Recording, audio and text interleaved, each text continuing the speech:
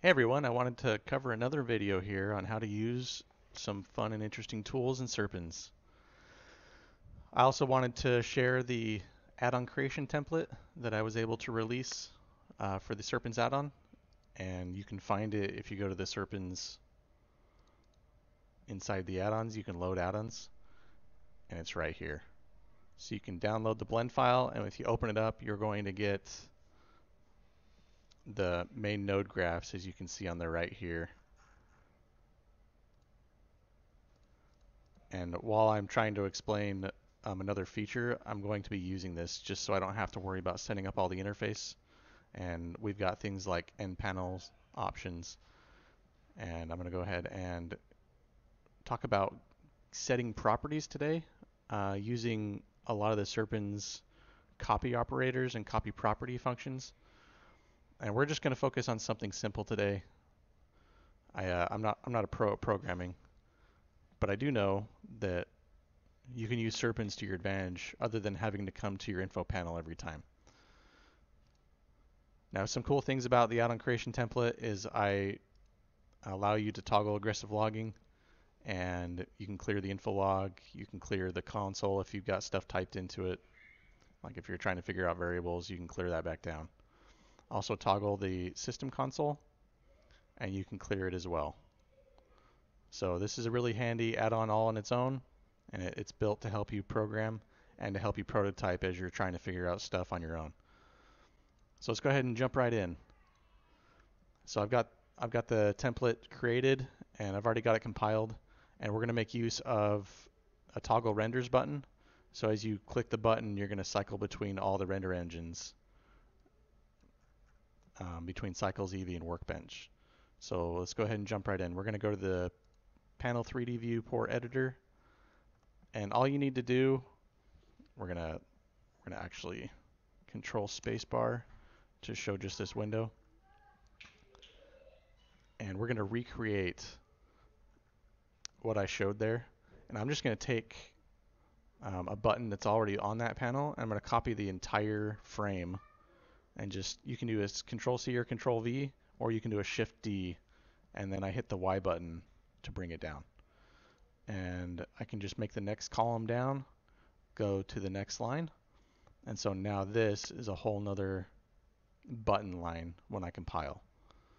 And rather than calling it toggle aggressive logging, I'm just going to call it toggle renderers.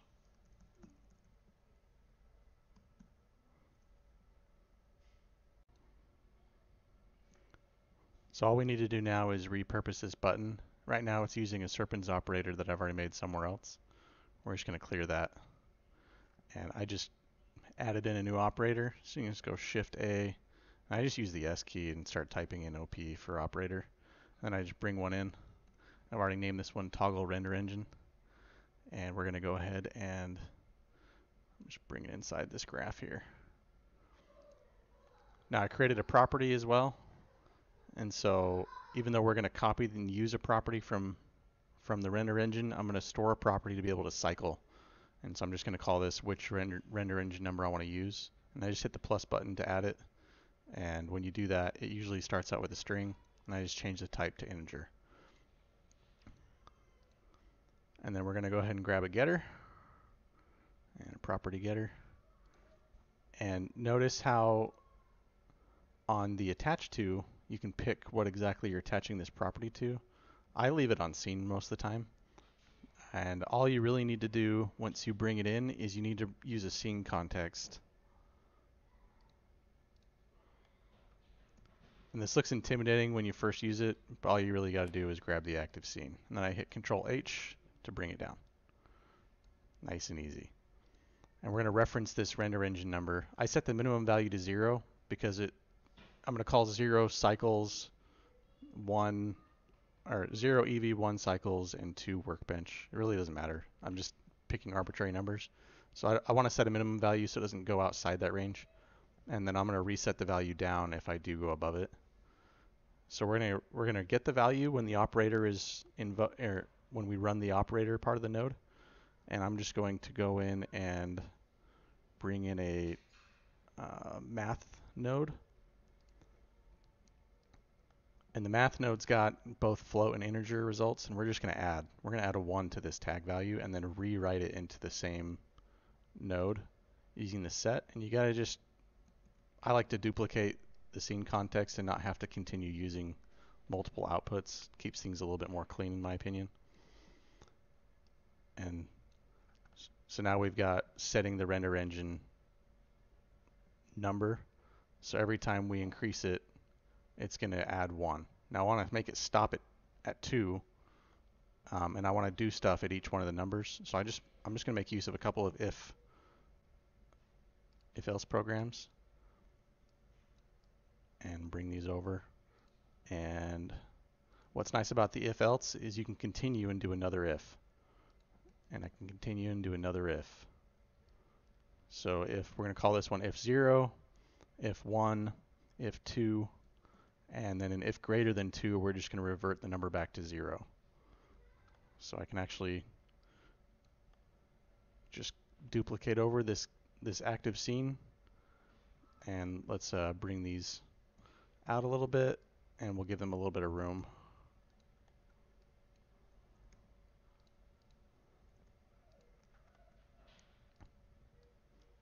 Condense this down. And what's nice about this is the structure is going to be similar for most of these. So I want to look at this number and then compare it against another number to continue on. So add in a compare node, and it'll accept data. So we're just going to bring in an integer to compare it against, and for the first one it's going to be integer 0, and bring that guy in there. So I'll box select all these, duplicate down,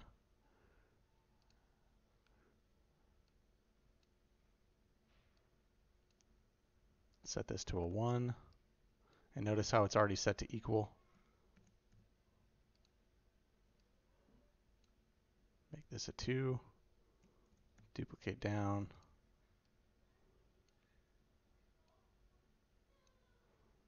and make this a, I want my tag to be on top for this last one, because I'm comparing my top value to my bottom value. So the property is going to be on top, and if we are greater than 2, then we're actually just going to set the value. So I can grab this set and duplicate it, and that's what we're going to do for the true on this one. And instead of setting it to a value of 1, I'm just going to grab this string here, duplicate it down. We'll bring this in here, set it to a value of 0. So now when I run this operator, basically if it gets above 2, it's going to reset back to 0. And I need to assign this operator now within my Serpens button. So toggle render engine, and then I can compile. So this doesn't do anything other than reset the property value, but now we can actually make use of the copy properties. So back to previous, I'm going to right click on here and copy this Serpens property, and then control space to come back in here. And we're going to use a set property node. And I just paste that in when I right clicked and copied it. And it's also being attached to a scene, so I can just continue using the active scene context.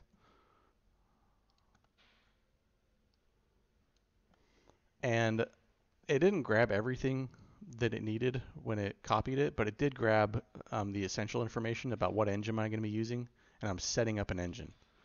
And if I were to try to run this now, so let's just go ahead and do a true there. So if we're a 0, and we're going to be using this on every one of the true statements for these ifs. So we're just going to duplicate it down.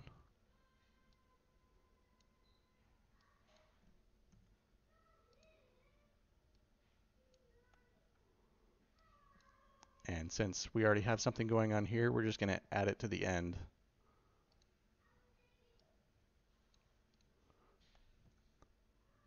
And I can compile again.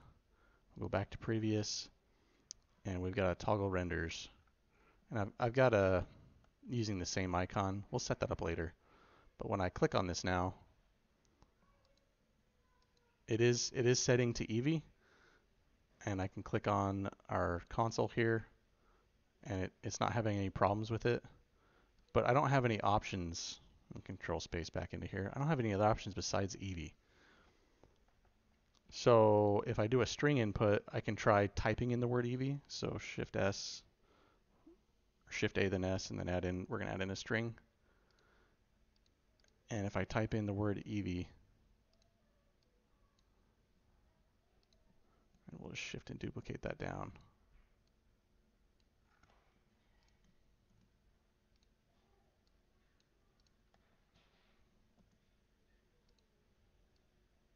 I'm using the exact same spelling, and we're going to compile, and we're going to try clicking that button again.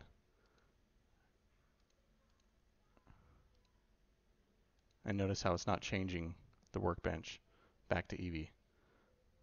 And so now this is a good time to start troubleshooting. Okay, what the heck is going on?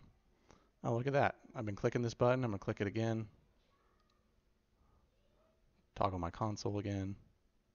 And let's just clear it to make things easier. Click it again and see what shows up.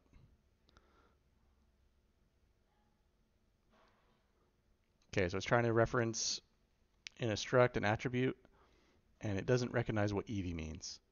Rather, it's telling you what it's looking for. So this is the actual text we need. And that was an easy troubleshooting in the console. And you're not going to see that anywhere else. So the OS console is really powerful to be able to help us out. And the add-on template can make it easier to clear things up when you want to click something and troubleshoot. So we're just going to grab that text from the console, bring it back real quick. So I need Blender Eevee. I'm going to need Blender Workbench and Blender, or just cycles. So Control Space to get back into my workspace. And I want this one to be Blender Eevee. Revert it back to Blender Eevee when we set it to 0 again. We need this one to be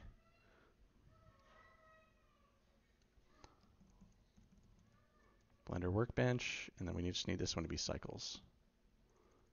And I do believe it needs it in all caps. Let's compile again. Let's try pushing our button. Hey, look at that. It's toggling over to Cycles. It is not toggling over the other one, but it is toggling to Cycles. So let's troubleshoot the console. Okay, Blender Workbench not found. So I'm just going to copy that. I must have made a typo.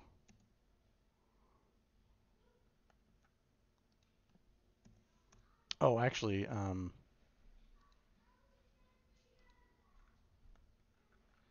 it probably doesn't like these quotes here. So we're just going to use Blender Eevee.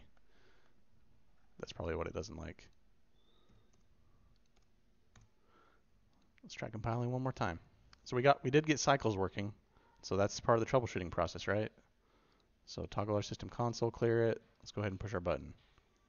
Okay, we traveled over to Workbench, and we're going to Eevee, and we got cycles working. So now we're toggling right on through.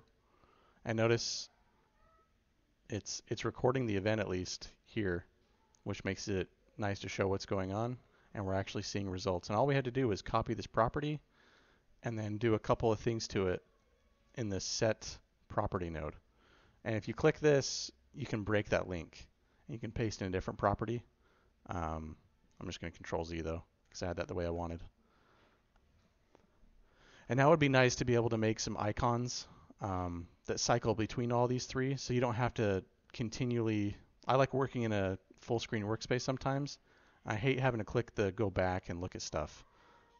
So for this, I want the icon to change.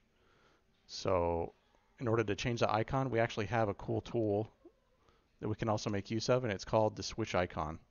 So Shift A and S, and I'm just going to type in switch icons. And rather than using just this one icon, if you're inside a frame, you can Control C and then Control V, and the new copied and pasted item doesn't live in that frame, so you can move it around. If you were to Shift D on this, it lives in that frame, and it can make things a little messy. So that's just a pro tip for frames. So I want to be able to use a shift icon or for switching the icon, and I can use the same Boolean value off of our property to switch the icon around. And so we're going to plug this icon in here, and we're going to copy this down. And this icon we'll just copy down. Things are starting to get a little bit messy. We'll set these ones up to the top icon. And then this switch icons is going to be fed into here. So we're just looping them down as we go along. So grab both of these, bring them down. We probably need to give ourselves just a little bit more room on our nodes.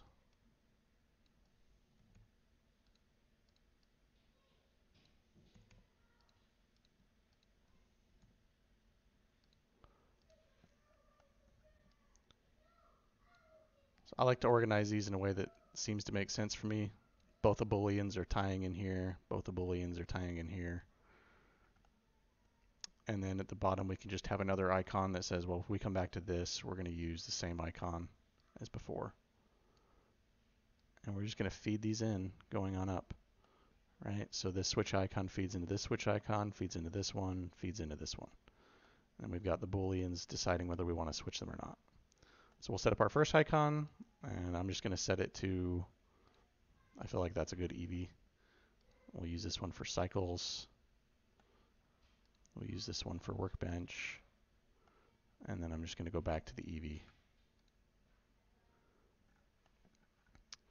So now when we compile, we've got render engines. So workbench, EV, and cycles. And now I can work in full screen mode and toggle my render engines. All by making use of the copy and property and then setting property nodes along with our operator and button. And it's nice because I didn't have to build a panel. The add-on template really helped out with this. And it's free, so you might as well go grab it. It's on Gumroad right now, and it's also within the Serpens add-on. And it really helps speed the process along.